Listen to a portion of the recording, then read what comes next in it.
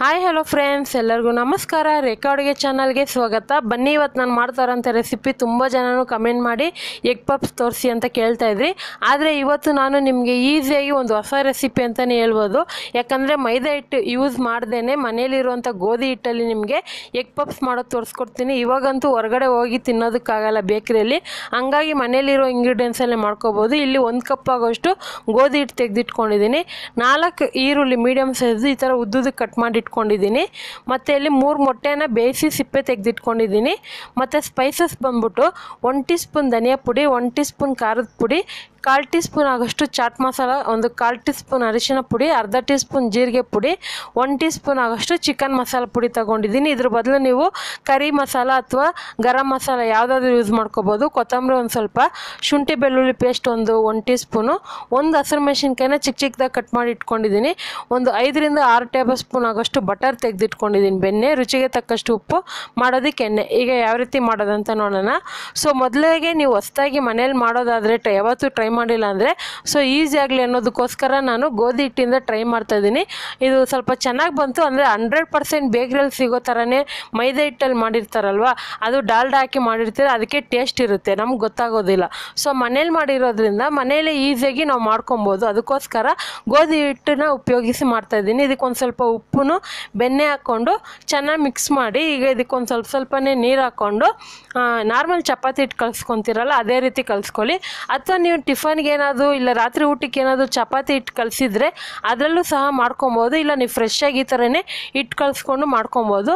ನೀವು first time ಮಾಡೋದಾದರೆ ಸ್ವಲ್ಪನೇ ಟ್ರೈ ಮಾಡಿ, ಚೆನ್ನಾಗಿ ಬರುತ್ತೆ. ಆವಾಗ ನೀವು ಬೇಕಂದರೆ ಜಾಸ್ತಿನೇ ಮಾಡ್ಕೊಬೋದು. ಇವಾಗ ಇದನ್ನು ನಾರ್ಮಲ್ ಚಪಾತಿ ಹಿಟ್ಟನ್ನು ಸಾಫ್ಟಾಗಿ ಕಲಿಸ್ಕೊಳ್ಳೋದಿಲ್ವ ಅದೇ ರೀತಿ ಕಲಿಸಿಟ್ಟಿದ್ದೀನಿ. ಇದನ್ನು ಒಂದು 10 ನಿಮಿಷ ಬಿಡಬೇಕಾಗುತ್ತೆ. ತಕ್ಷಣ ಮಾಡಿದ್ರೆ ಚೆನ್ನಾಗಿ ಬರೋಲ್ಲ, ಒಂದು 10 ನಿಮಿಷ ಬಿಟ್ಟರೆ ಸಾಕು. ಇವಾಗ ಒಂದು 6 ಟೇಬಲ್ ಸ್ಪೂನ್ ಬಟರ್ ತೊಗೊಂಡಿದ್ದನಲ್ಲ, ಅದರಲ್ಲಿ 1 ಟೇಬಲ್ ಸ್ಪೂನು ಹಿಟ್ಟು ಕಲಸೋಕ್ಕೆ ಯೂಸ್ ಮಾಡಿದ್ದೀನಿ. ಈಗ ಇದಕ್ಕೊಂದು 2 ಟೇಬಲ್ ಸ್ಪೂನ್ ಎಣ್ಣೆ ಹಾಕಿ ಮಿಕ್ಸ್ ಮಾಡಿ ಇಟ್ಕೊಂಡಿದ್ದೀನಿ.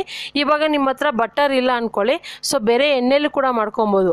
ಅಕಸ್ಮಾತ್ ಎಣ್ಣೆನೂ ಇಷ್ಟ ಆಗಲ್ಲ ಅಂದರೆ ನೀವು ತುಪ್ಪ ಉಪಯೋಗಿಸ್ಕೊಬೋದು. ತುಪ್ಪ ಎಣ್ಣೆ ಎರಡೂ ಮಿಕ್ಸ್ ಮಾಡ್ಕೊಂಡು ಮಾಡ್ಕೊಬೋದು. ಇವಾಗ ಅದು ಮಿಕ್ಸ್ ಮಾಡಿದ ಮೇಲೆ ಒಂದು ಫ್ರೈ ಪ್ಯಾನ್ ಇಟ್ಕೊಂಡಿದ್ದೀನಿ. ಈ ಸ್ಟಫಿಂಗ್ ಮಸಾಲೆ ಏನಿದೆ ಅದು ರೆಡಿ ಮಾಡ್ಕೊಳ್ಳೋಣ. ಇದಕ್ಕೆ ಒಂದು 3 ಟೇಬಲ್ ಸ್ಪೂನ್ ಎಣ್ಣೆ ಹಾಕ್ಕೊಂಡಿದ್ದೆ. ಎಣ್ಣೆ ಬಿಸಿ ಆಗೋವಾಗೇ ಈರುಳ್ಳಿನ ಹಾಕ್ಕೊತೀನಿ. ಸೊ ನಿಮ್ಮ ಮಸಾಲೆ ಜಾಸ್ತಿ ಬೇಕು ಅನ್ನೋದಾದರೆ ಈರುಳ್ಳಿ ಸ್ವಲ್ಪ ಜಾಸ್ತಿ ಹಾಕ್ಕೊಳ್ಳಿ.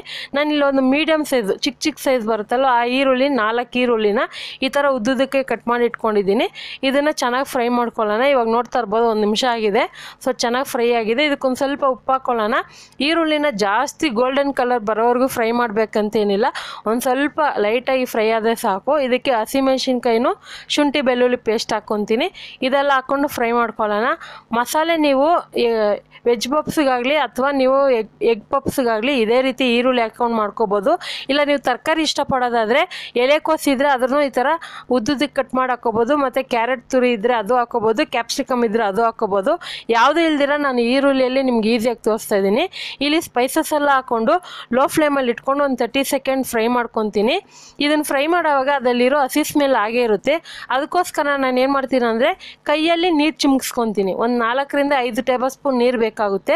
ಸೊ ನೀರು ಚಿಮ್ಸ್ಕೊಂಡು ಆ ಫ್ರೈ ಮಾಡೋದ್ರಿಂದ ಆ ಮಸಾಲೆ ಅನ್ನೋದು ಟೇಸ್ಟ್ ಬರುತ್ತೆ.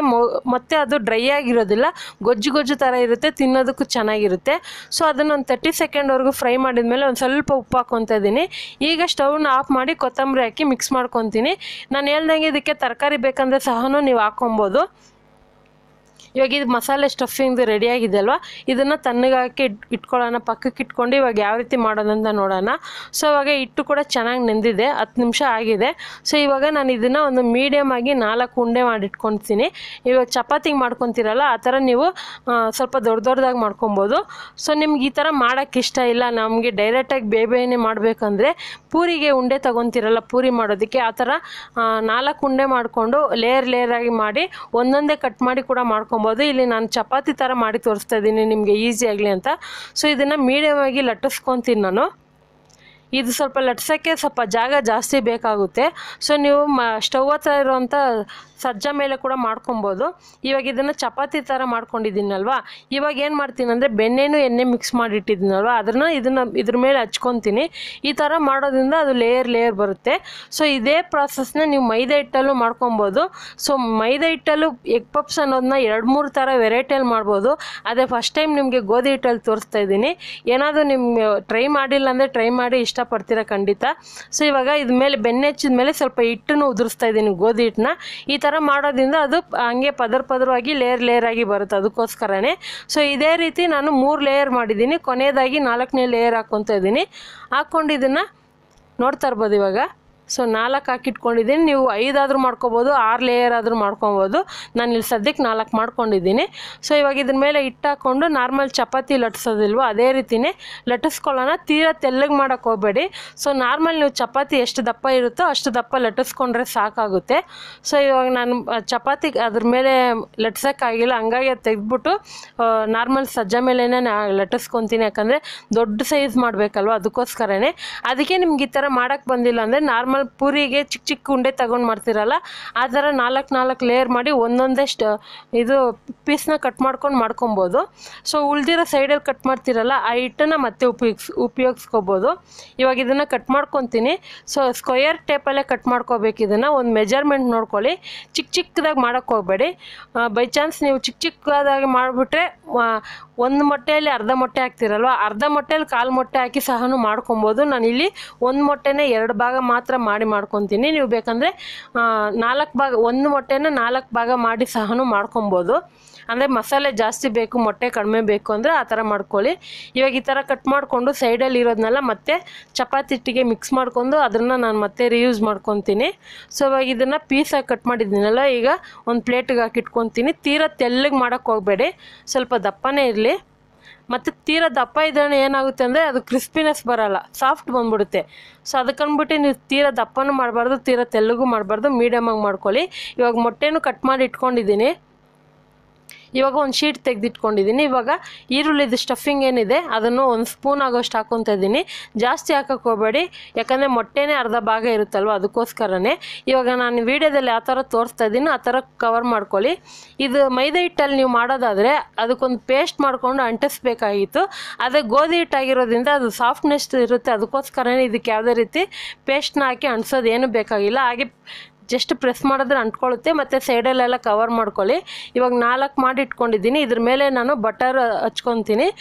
ಸೊ ಈ ಥರ ಬೆಣ್ಣೆನ ಹಚ್ಕೊಳೋದ್ರಿಂದ ಅದಕ್ಕೆ ಒಳ್ಳೆ ಕಲರು ಬರುತ್ತೆ, ಕ್ರಿಸ್ಪಿನೆಸ್ಸು ಬರುತ್ತೆ. ಸೊ ಹಂಗಾಗಿ ಬಟರ್ ಯೂಸ್ ಮಾಡಿದ್ರೆ ಕ್ರಿಸ್ಪಿನೆಸ್ ಬರುತ್ತೆ. ಇವಾಗ ನಿಮಗೆ ಈಸಿಯಾಗಿ ಕುಕ್ಕರಲ್ಲಿ ತೋರಿಸ್ತಾ ಇದ್ದೀನಿ. ನೀವು ಇದನ್ನೇ ಬಾಣಲೆಯಲ್ಲಿ ಮಾಡ್ಕೋಬೋದು. ಆದರೆ ಬಾಣಲೆಯಲ್ಲಿ ಮಾಡಿದ್ರೆ ಸೊ ಮಧ್ಯದಲ್ಲಿ ಅಲ್ಲ ಇರುತ್ತೆ, ಅದು ಸರಿಯಾಗಿ ಬೇಯೋದಿಲ್ಲ. ಕುಕ್ಕರಲ್ಲಿ ಮಾಡಿದ್ರೆ ರೌಂಡಾಗಿ ಅಗಲವಾಗಿ ಒಂದೇ ಸಮ ಇರುತ್ತಲ್ವ. ಕುಕ್ಕರ್ ಅಂತಲೇ ಇಲ್ಲ, ಅಗಲವಾಗಿರೋ ಪಾತ್ರೆ ಸಹ ಮಾಡ್ಕೊಬೋದು. ಈಗ ಇದಕ್ಕೆ ಒಂದು 2 ಟೇಬಲ್ ಸ್ಪೂನು ಬಟರ್ ಎಣ್ಣೆನ ಹಾಕ್ಕೊತಾ ಇದ್ದೀನಿ. ಹಾಕ್ಕೊಂಡು ಸ್ಟವ್ನ ಯಾವುದೇ ಕಾರಣಕ್ಕೂ ಹೈ ಫ್ಲೇಮಲ್ಲಿ ಇಟ್ಕೊಳ್ಳೇಬೇಡಿ, ಫುಲ್ ಸಿಮ್ಮಲ್ಲೇ ಇಟ್ಕೊಳ್ಳಿ. ಅಂದರೆ ಲೋ ಫ್ಲೇಮಲ್ಲೇ ಇಟ್ಕೊಂಡು ಇವಾಗ ಇದನ್ನು 4 ಪೀಸ್ನ ಹಾಕ್ಕೊತಾ ಇದ್ದೀನಿ. ಇದನ್ನು ಹಾಕ್ಕೊಂಡು ಏನು ಮಾಡಬೇಕಂದ್ರೆ ಯಾವುದೇ ರೀತಿ ನೀವು ಪಲ್ಯನ ಫ್ರೈ ಮಾಡಿದಾಗ ಮಾಡಬಾರ್ದು. ಇದನ್ನು ಒಂದು 6ರಿಂದ 7 ನಿಮಿಷ ಫುಲ್ಲು ಸ್ಲೋ ಫ್ಲೇಮಲ್ಲೇ ಇಟ್ಕೊಂಡು ಮುಚ್ಚಿ ಬೇಯಿಸ್ಕೊತೀನಿ. ಇವಾಗ ಒಂದು 6 ನಿಮಿಷ ಆಗಿದೆ. ಇವಾಗ ಓಪನ್ ಮಾಡಿ ನೋಡೋಣ. ತೀರಾ 10 ನಿಮಿಷ ಬಿಟ್ಬಿಡಬೇಡಿ, ಸೀದೋಗ್ಬಿಡುತ್ತೆ. ಸೊ ಇವಾಗ ಒಂದು 6 ನಿಮಿಷಕ್ಕೆ ನೋಡ್ತಾ ಇರ್ಬೋದು ಎಷ್ಟು ಕಲರ್ ಬಂದಿದೆ ಅಂತ. ಸೊ ಈ ಕಲರ್ ಬಂದಿರೋದು ಏನಂದರೆ ಅದು ಕ್ರಿಸ್ಪಿಯಾಗಿ ಬಂದಿದೆ ಅಂತ ಅರ್ಥ ಅದು. ಸೊ ಆ ಥರ ಈ ಕ್ರಿಸ್ಪಿಯಾಗಿ ಬಂದಿಲ್ಲ ಅಂದರೆ ಆ ಕಲರ್ ಬರೋದಿಲ್ಲ. ಅದಕ್ಕಂದ್ಬಿಟ್ಟು ಸಿಯೋದಕ್ಕೆ ಬಿಡಬೇಡಿ. ಸೊ ಇವಾಗ 2 ಕಡೆ ಚೆನ್ನಾಗಿ ಬೇಯಿಸ್ಕೋಬೇಕು. ಇವಾಗ ಒಂದು ಕಡೆ ಬೆಂದಿದೆ, ಇನ್ನೊಂದು ಕಡೆ ಒಂದೊಂದು ನಿಮಿಷಕ್ಕೂ ಮುಚ್ಚಳ ತೆಗೆದು ಸೈಡಲ್ಲೆಲ್ಲ ಬೇಯಿಸ್ಕೊಳ್ಳಿ ಕರೆಕ್ಟಾಗಿ. ಸುತ್ತಲೂ ಬೇಯಬೇಕಿದು, ಇಲ್ಲಾಂದರೆ ಮೆತ್ತಗಿರುತ್ತೆ ತಿನ್ನೋದಕ್ಕೋಸ್ಕರ. ಸೊ ಇದನ್ನು ಒಂದು 2 ನಿಮಿಷ ಬಿಟ್ಟು ಮಧ್ಯದಲ್ಲಿ ಅವಾಗವಾಗ ಸೈಡಲ್ಲೆಲ್ಲ ತಿರುಗಿಸಿ ಬೇಯಿಸ್ಕೊತೀನಿ. ಇವಾಗ ಇದು ರೆಡಿಯಾಗಿದೆ. ಇದನ್ನು ಒಂದು ಪ್ಲೇಟ್ಗೆ ಎತ್ತಾಕೊತೀನಿ. ವೀಡಿಯೋದಲ್ಲಿ ನೀವು ಫಸ್ಟ್ ಟೈಮ್ ನೋಡಿರ್ತೀರ ಕಟ್ ಮಾಡಿರೋದು ಯಾವ ರೀತಿ ಕಟ್ ಮಾಡಿದ್ದೀನಿ ಅಂತ. ಸೊ ಖಂಡಿತ ಇವತ್ತು ಮಾಡಿರೋಂಥ ಈ ಸಿಂಪಲ್ ಗೋಧಿ ಹಿಟ್ಟಿನ ಎಗ್ ಪಪ್ಸ್ ರೆಸಿಪಿ ನಿಮಗೆಲ್ಲ ಇಷ್ಟ ಆಗಿದೆ ಅನ್ಕೊತೀನಿ. ಸೊ ಇಷ್ಟ ಆಗಿದೆ, ನೀವು ಯಾವತ್ತೂ ಟ್ರೈ ಮಾಡಿಲ್ಲ ಅಂದರೆ ಸೊ ಮನೇಲಿ ಒಂದ್ಸರಿ ಟ್ರೈ ಮಾಡಿ, ಖಂಡಿತ ಇಷ್ಟಪಡ್ತೀರಾ.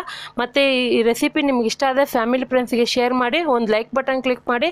ಮತ್ತಷ್ಟು ಈಸಿ ರೆಸಿಪಿಗೋಸ್ಕರ ರೇಖಾ ಅಡುಗೆ ಚಾನಲ್ನ ಸಬ್ಸ್ಕ್ರೈಬ್ ಮಾಡ್ಕೊಳ್ಳಿ. ಈ ವಿಡಿಯೋ ನೋಡಿದ್ದಕ್ಕಾಗಿ ಎಲ್ಲರಿಗೂ ಧನ್ಯವಾದಗಳು. ಟೇಕ್ ಕೇರ್, ಬಾಯ್.